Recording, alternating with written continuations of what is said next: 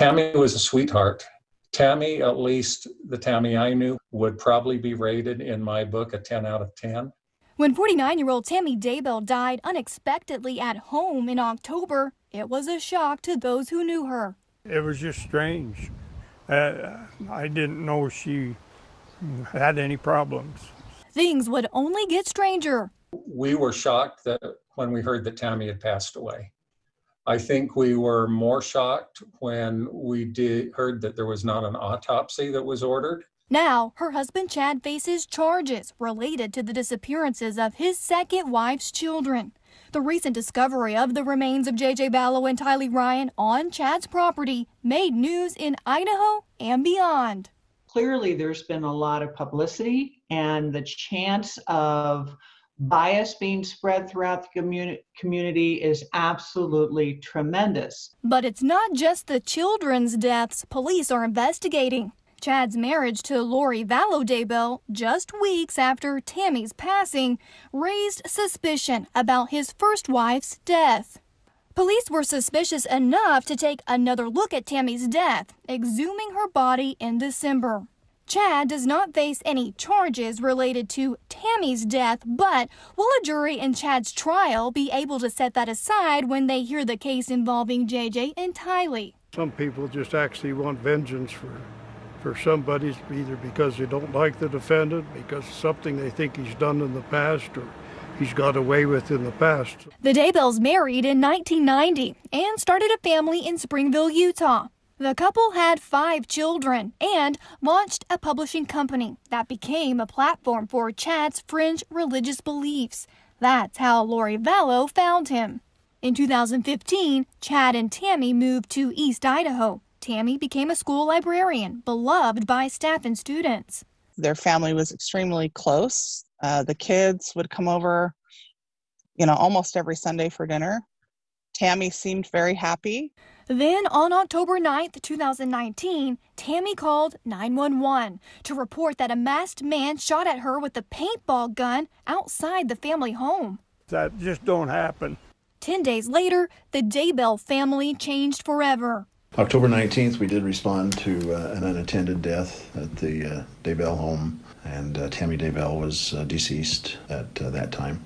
According to Tammy's obituary, she passed away peacefully in her sleep. No autopsy was performed. Weeks later, Chad married Lori. In a conversation that Melanie Gibb, Lori's friend, recorded, Chad offered this explanation for his wife Tammy's death. Tammy had been getting weaker and sick, and I begged her to go to the doctor. Her heart was failing her. She was physically falling apart, but she hates doctors, and she just passed away. But authorities aren't so sure, and the investigation into Tammy's death continues, raising questions about how it could influence the jury pool in Chad's trial. That will be a continuing saga that, again, spreads the risk of tremendous contamination in a very small county. 4 words that stick out to me from Chad Daybell on this. She just passed away. She just passed away. It's absurd. Absurd. All right, let's bring in the best team of legal journalists in the business. Court TV legal correspondent Chanley Painter, special contributor to Court TV Ashley Banfield, and Court TV anchors Ted Rollins and Julie Grant. Chanley, let me start with you. What is the latest right now in the investigation into the death of Tammy Daybell? Well, we found out in April that the Idaho Attorney General's office was taking over the investigation into Tammy Daybell's death and citing possible conspiracy, attempted murder, and/or murder in the investigation into Lori and Chad Daybell. Now, she passed away, Tammy Daybell, October 19th, and her body was exhumed a little more than 2 months later, December 11th. Now, we know December 12th who passed away. That was Alex Cox, Lori Vallow's brother. But her body was exhumed, an autopsy was done, and the results have not been released in this investigation. We checked back into the Attorney General's office today to see if they would give us any more details or leads or how far they are along in the investigation. We didn't get much of any. They told us that the investigation is ongoing. Our office will have no additional comment. So that's all we know.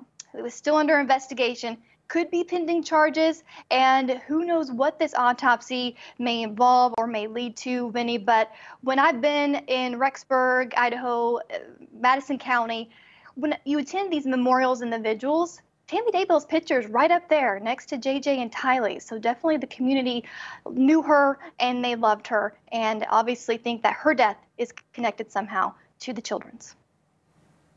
And as you mentioned, you were out there in East Idaho. And is there a chance if you move this case from one county to the next? I mean, is there a chance that it could just be moved like one county over in this situation? That's a great question, because currently the conspiracy charges of Chad and Lori are both in Fremont County, the neighboring county, contiguous county to Madison County. In fact, the courthouses are only about 20 minutes apart, very close together, and it's a sometimes when you have a change of venue motion, they move it to the next county or a county over, but here it's almost as if they are connected. We have Fremont is probably a population of around 13,000 people, very, very rural. Now, Madison County neighboring below is about 39,000, 30,000 just in Rexburg, because it is home to the largest university in Idaho, Brigham Young University, Idaho. So even though it's a little more populous, it still may not be a good option. In fact, I spoke to a jury consultant today. Let's see what she had to say. Because there is extensive continuing media coverage in a very small county like Fremont County, what happens is the risk of exposure is obviously greatly increased. And, clearly most librarians are well loved. They don't have anything nefarious in their background. And people are going to follow this case very, very carefully. So obviously the impact to a fair and impartial trial of Chad Daybell, that really puts that at risk. So whether it's Madison County or Fremont County, there's going to be that bias. Now, a judge could certainly look at the fact that Madison County is basically 3 times larger than Fremont County. So the likelihood that you could get a fair and impartial juror may be slightly better in Madison County, but that's ultimately, I think, what a judge would be looking at in either one of their cases. You know what's interesting, just a little history, and to tell you exactly how close Fremont and Madison County are, in the early 1900s, they were one county. They didn't separate into 2 counties until the early 1900s. So very small, connected community there. And we do know a change of venue motion is pending for at least Chad Daybell's case, because there was a stipulation after his preliminary hearing between the attorneys that they would have 60 days to file the change of venue motion. That could be granted by a judge, or the judge could say, let's just try it and see if we can find 12 people here in Fremont County who have not made up their mind yet. All right, Ashley, let me ask you, the death of Tammy Daybell and everything else in this case, I don't care where you try it. When you tell the story, when the jury hears the story, they're going to hear about these other people. And jurors aren't stupid, right? You marry someone 2 weeks after someone else died, and the person you married's kids are buried in your backyard. They're going to be able to put 2 and 2 together, whether they're from Fremont, Madison, or Boise. Yeah, or Mars. And I think what's critical here is that I fully expect Chad Daybell is going to be charged with Tammy's murder. So there is a pretty good chance that all of the potential jury pool all around that state is going to hear about 2 sets of charges, maybe 3. You really don't know at this point.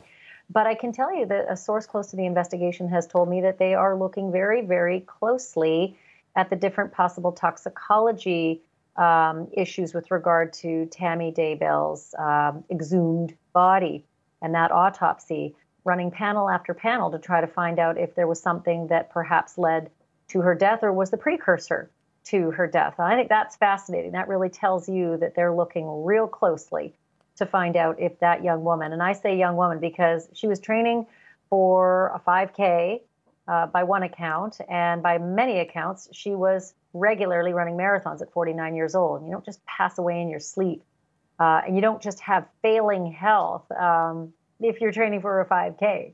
So I do fully expect that there could be murder charges filed against Chad, and he may be facing 2 fronts and a defense on 2 fronts. But yeah, jurors aren't dumb. They'll hear this, it'll stick with them, it'll be in their gut, and most jurors go with their gut in the end. Julie Grant, I think it's fair for prosecutors to tell the whole story, even in the case involving the remains in the backyard. I think it's fair for the jury to hear the whole story about, yeah, Chad was married to a woman named Tammy. This woman, Tammy, she died. And then 2 weeks later, he married this woman, Lori. And they'll know that he was having an affair with Lori because they'll hear the testimony about the smooch session over at the BYU track. So I think it's fair game. And I think it's going to absolutely hurt Chad Daybell. Yes, if you're on the prosecution side, absolutely. You want as much in as possible to give that jury as much context as possible about this crazy world that Chad and Lori Daybell were existing in. I think what the hook is, if the defense were to object, because of course, if you're the defense, you want to keep the testimony as tight and as narrow as possible to just focus in on the narrative between Chad and Lori and what happened to the children. But let's just say that, this is being disputed and the court is hearing this in the way of, motions in limine. I think the hook is those text messages. The text messages that Chad Daybell sent to Tammy Daybell about, oh, I had to bury this raccoon that came out in the middle of the day in the pet cemetery in the backyard. That's evidence that's coming in. And so now all of a sudden the jury hears, oh, there's a wife.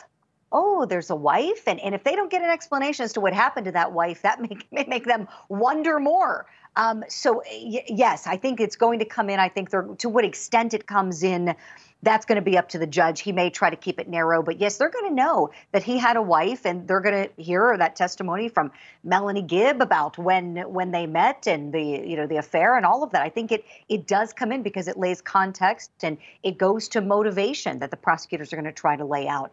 But I think for Chad Daybell, I think the fair jury, I think, is the least of his concerns because all these investigations for homicide charges are still pending. So I think before we put the cart before the horse, he's got to worry about the charges that may be forthcoming right now. Yeah, Ted, I still can't believe that they did not hide this affair from Melanie Gibb.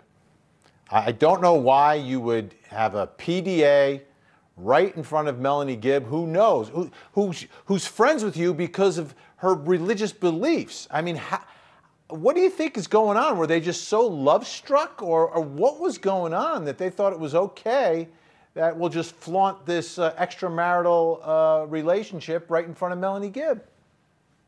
I think they didn't give Melanie Gibb credit for being intelligent. And they thought, oh, she's just a follower of Chad and I's, and she'll go along with anything.